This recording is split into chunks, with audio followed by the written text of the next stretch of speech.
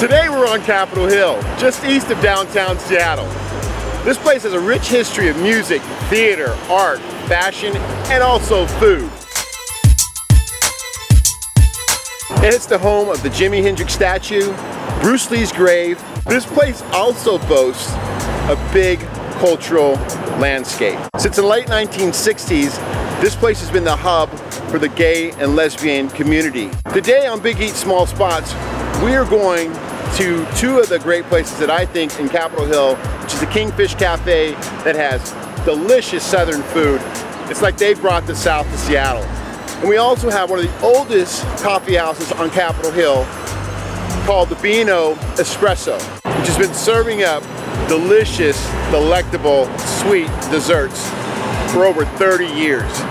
So join me today on Big Eat's Small Spots and let's have some fun.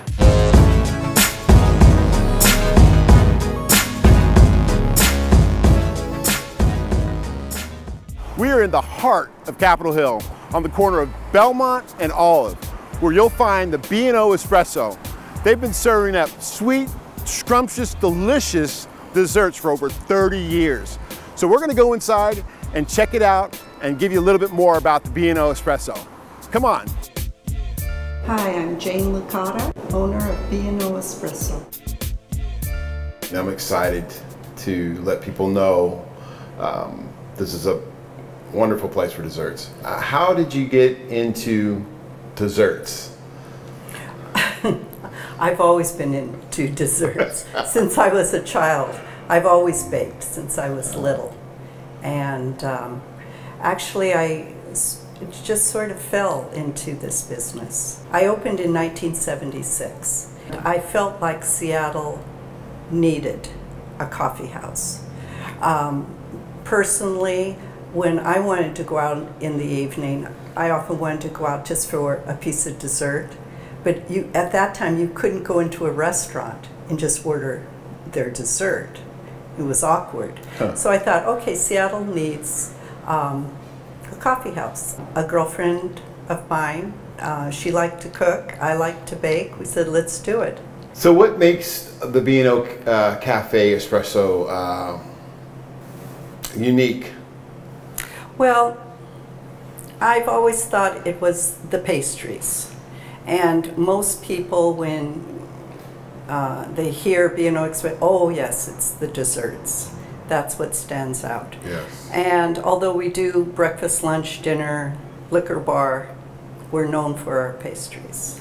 I actually came here for, I think it was dinner or a lunch, and we had, you know, the hummus tower, and it was, and just letting people know that when you come in here, it just, I don't know, it just takes you to another place. That's one of the real big things that I do like about B O Espresso, is that it seems like you walk into a different world, and that's the exciting part for me. And if I ever had a date, I would tell you guys, any of you guys out there, this is a great place for a date. I really believe that it's very romantic. Yes. In the sense that, you know, it has that European feel to it.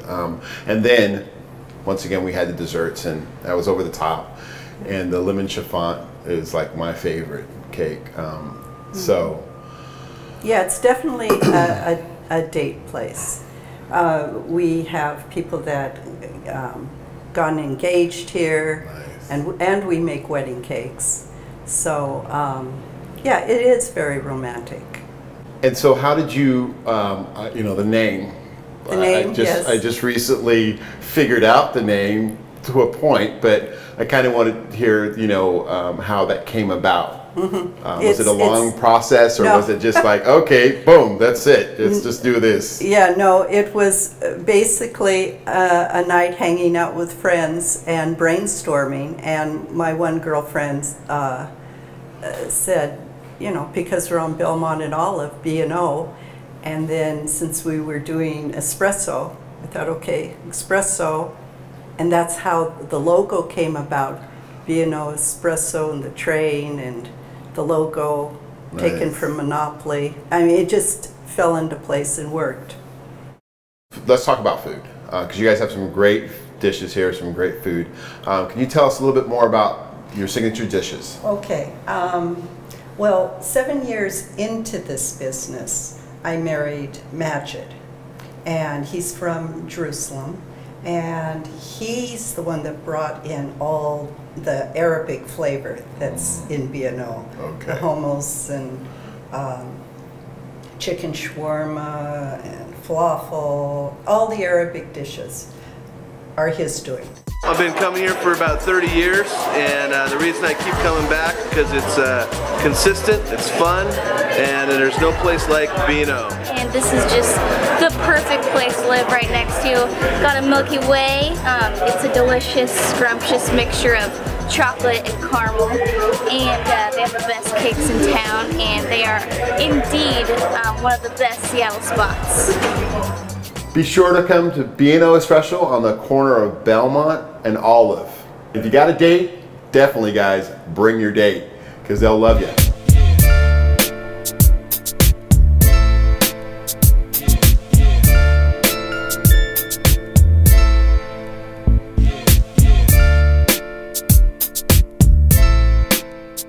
We're at the corner of 19th Avenue East and East Mercer, the Kingfish Café, where a couple of sisters, My name is Leslie Costin. I'm Lori Costin. are cooking up a southern flair with an urban twist.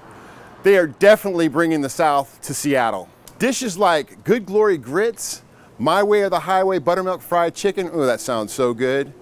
And they've got the fried chicken salad, which is very delicious. So let's go in and check it out.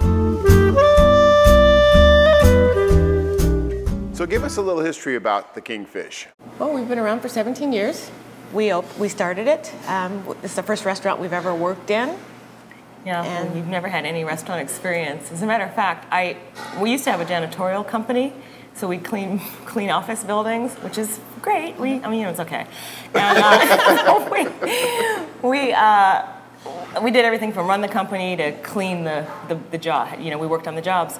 But I was thinking, you know, we'd done that for how many years? 7? Yeah, 7 years. Yeah. 7 years or so. And I said to her, I called her one day and I said, you know what we should do? We should open a restaurant. We talked about it years ago. We should do it. It'll be fun. Yeah. And then she goes, you know, no. That's a lot of, I don't know if I want to do that. We don't know anything about restaurants. We've never worked in a restaurant. And then I said, well, I was dating this guy at the time. I said, well, I'll talk to, his name was Gary, and see maybe he wants to do it with me. And I was a flight attendant at that time. And then I got dressed and went on my trip. And I think it was a 2-day trip or 3-day trip, something like that. And I came back and I had like, I don't know, 30 little notepads on my front door, in my kitchen, on my bathroom door. On the lamp, on the television. I'll do it. Yeah, I'll do it. Don't ask Gary. I'll do it with you. Please don't ask Gary. Call me when you get in. So I called her and I go, okay. Yeah. I haven't even I talked think to we'd be better to get together than you and Gary. Yeah. So that was the beginning. Yeah. Thank goodness. Thank goodness. Thank you. Yeah. And the first 5 years is usually the hardest Oh yeah. of a restaurant. Yeah. How was that? Oh my gosh. Yeah. The first 5 years was a ride. I mean, It was a ride. It was a big emotional learning curve kind of thing. Yeah. It was just we, just had to sort of go into the fire definition of whatever. Throw yourself into it. Yeah. We worked 16-hour days every day. So, tell us a little bit about the name Kingfish. It's very unique, and I love the name. It's fun. But where did that come from? A friend of ours, he had a restaurant in Madrona, and we were sort of brainstorming. And before we even opened, raising the money for 5 years, talking to people was sort of comedy, and it was kind of there were times we were crying because we thought we were so close and we didn't get the money, and it was always this comedy of errors, sort of. And so he's like, the character on Amos and Andy, his name is Kingfish. He was sort of an entrepreneur that stuff just sort of blew up in his face, but it always turned out sort of... But he was always scheming and trying to make something work. Something happened. And so we're like, Kingfish. Kingfish, yeah. I like it. Yeah. And it sounds like he gets. Yeah. Yeah, exactly. That's how the name really started, yeah. Nice, nice.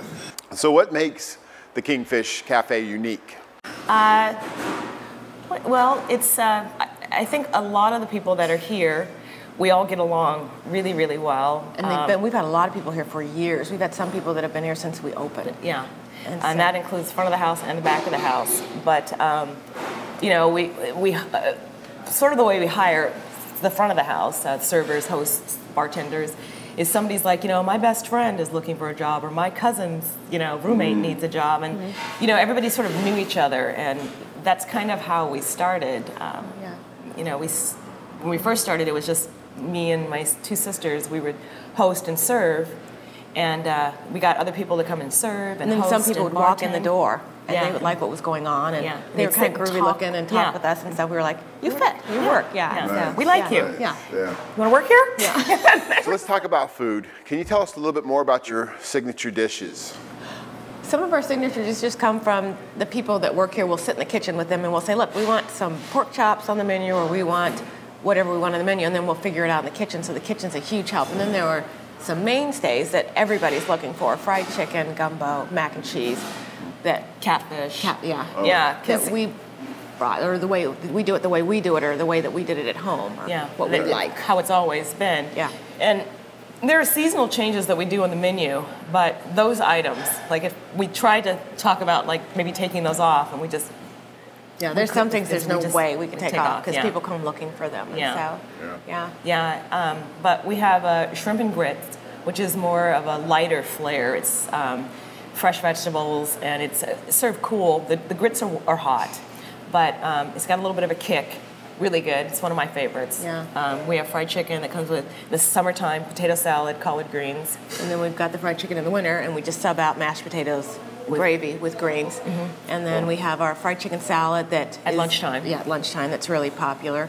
We have our mac and cheese that's really popular. And then our sandwiches at lunch too. They're yeah. really filling. They're And then- plentiful. They're yeah. good. Really. And then we have the beans and rice, beans which and is rice. good. And then we have the strawberry shortcake that people call up months in advance looking for. Have you started the shortcake yet? Yeah, It's no. December. No. And then we have our sweet potato pie, and then our red velvet cake. Yeah. And those are really Really popular. popular. The woman who runs our kitchen is Kenyatta Carter. And she comes up with quite a few of the menu items also. And the She's- specials. She's been here for a long time. years, 14 years. Yeah. So, Yeah. and that helps, and that keeps us unique, I think, too. You asked the question, what makes us unique? You know, keeping it consistent has to do, I think, with keeping the same people here doing the same thing, knowing what our customers want, you know, knowing what they Yes. like, whatever take we're going to do on that, what would work. And the preparation's been consistent since the beginning because Yeah. it's been the same kitchen. Yeah. So. And I've been here back in 1999 when it first kind of opened, and I was amazed then. I'm still amazed now. You know, with the success and I don't know. Just you're very inspiring. Just let me put that on record right now. You guys are very inspiring to me, you. and hopefully to the people that are watching right now. That it's you gotta come here. Well, that, Not that they really need you to come here, but they, of course you know. we do. Yeah, we need everybody. You always need customers. Okay, we want everybody here. But that's really, really a huge compliment, Yeah. and that's a very nice thing to say. But you talked about spirits and, you know, being blessed and stuff. And it's so funny because we have said oftentimes, I mean, there are times when, you know, the economy kind of goes down, or there's something happens or goes on here. And we're like, God, we're still here. yeah. Why? Why? And we sit around, look at the pictures, and we're like, you're the reason why. You are here. You're watching You out are for us. watching. You were Yeah. taking care of us. But, Yeah. I mean, sounds kind of strange, but Well, really, so seriously. let people know what the pictures, what you mean by the pictures. So they're pictures that my grandmother gave us. They're family pictures. Everybody on the wall is related to us. They date back to the 1800s. This is actually, my great-grandmother is in this car. She's in the front seat driving the car. But all the pictures are special. The one behind you, which is all the way behind you, and if you get a chance to look at it, it's actually a woman that was born a slave and died a free woman. And that's my favorite picture in the place. Yeah. But they're all special. They're Yeah. all- yeah. Is there anything else that we might want to know about the Kingfish, or? I hope the people watching Yeah. will come and have a little taste of, you know, the food and the experience. Yeah. And One of have us a is good time. always here. We'd We're love to always see here. you. Yeah, So, we're yeah. always. So that's Leslie and Lori. Yeah. I got it right. Yes, You did. And we were at the Kingfish, and it's been great. And thank you so much for letting us Thank join you. you Yeah. and get Yeah. to know you much better. So now when people come in, they'll go, oh, there's Leslie and there's Yeah, Lori, yeah. or is that Lori or is that Leslie? Yeah, and that's totally okay. We've had that all our lives. We answer to both. Yeah. The twins. Yeah. Yeah, people are like, Lori, huh? Yeah. They don't know. Yeah, they don't. Doesn't matter. So you guys need to come down and try this. You're gonna really, really like it. It's very, very delicious.